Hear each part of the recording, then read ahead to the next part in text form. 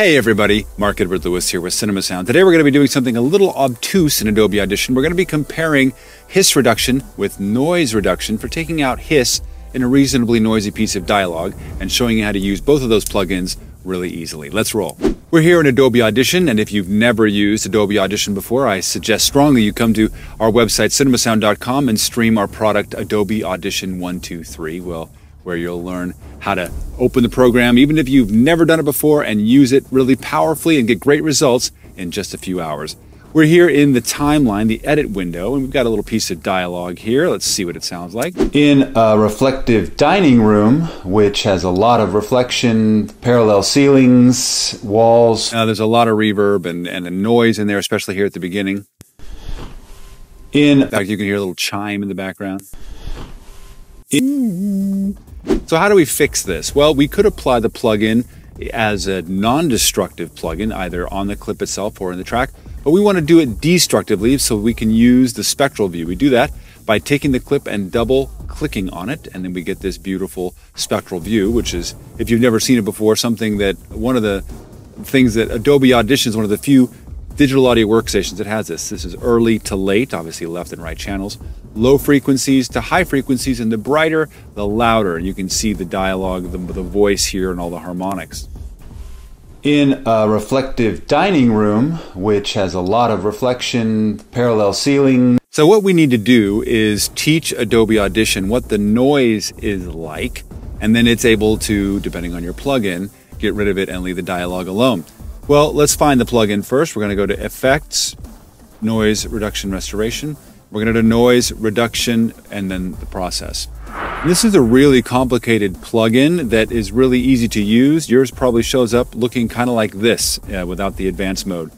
And what we need to do first, as I mentioned, is teach Adobe Audition what the noise is. We're going to use the time tool. And I'm going to make it really, really hard for it. I'm going to give it a very short amount of noise to be able to sample. That's it. We hit Capture Noise Print, and this changes. And then we're going to hit Select All, and so that we get the whole file.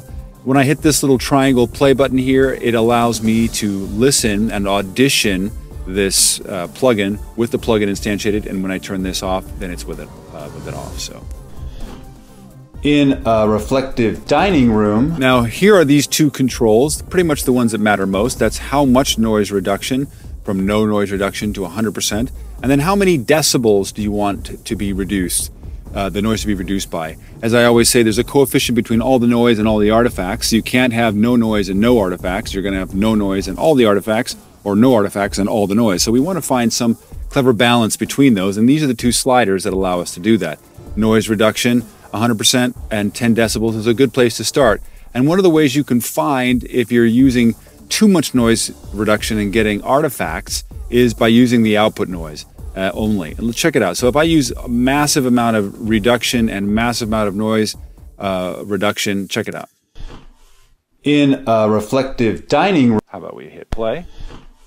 In a reflective dining room, which has a lot of reflection, parallel ceilings. It's actually doing a really, really good job of getting rid of the noise. Check it out. Let's see here. In almost no noise versus turning it off. And very, very little artifacture. Normally, when you run into weird chirpiness and things like this, what I like to do is click Output Noise Only and then listen to what's happening in the denoising process. So you can hear the voice in there slightly, and as we bring down the reduction,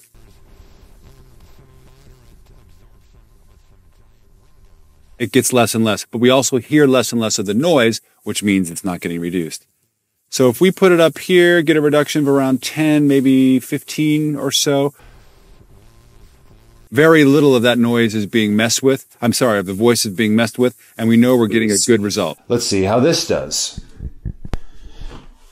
And it's even getting rid of that bell. If we turn it off and listen once again. That's great. So that's a really, really good result. For us to actually apply it, we hit Apply, conveniently enough. It goes very fast, and now you can see all the beautiful dark areas where there was once a bunch of junky noise. Almost dead quiet here, which is amazing. So we're going to contrast that with noise reduction restoration, hiss reduction. Now we wouldn't use this if we had, weird sounds and things like this. But for hiss, we certainly would. We do the same kind of thing we do with noise reduction. We select a noisy place. Again, this is a very short place. We would want a couple of seconds at least. Capture noise floor. It comes up with this cool thing. Yours is probably going to look like this without the advanced tools. We select all. And I'm going to do the same thing. Here we have the noise floor, which is a little bit different than just reduction, and then, or how much of the effect, and then reduce by. This basically, as the help says, adjusts the noise floor until the appropriate amount of hiss reduction and quality level is achieved. Basically, use output hiss and slide this around until you hear as little of the voice as possible and as much of the noise as possible.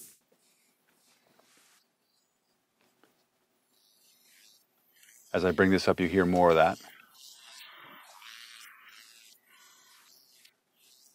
Just about here.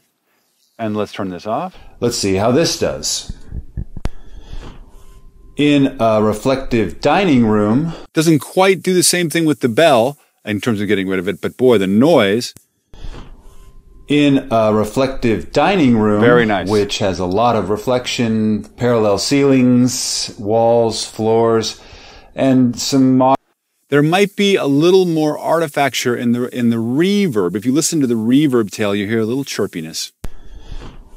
In a reflective dining room, which has a lot of reflection, parallel ceilings, walls, floors, and... Just there a little bit, because it's very difficult for a hiss-only algorithm to be able to get rid of hiss and things in a decaying reverb. So if you had a room that had a lot of reverb in it, you probably would want to use the straight hiss reduction, the noise reducer. But if you had just straight hiss and didn't have a reverby kind of signal and it was somewhat dry, this is an excellent and very easy plugin to use to get rid of hiss in your recordings. If you found this video to be helpful at all, or any of the hundreds of other videos that we have here on the Cinema Sound channel, please subscribe. And also come visit us at cinemasound.com, where hopefully one of the hundreds of blog posts that we have there, or educational bits, can help you get that Hollywood level production value you've been looking for. Until then, we'll see you in post. Even if it's where you're stuck.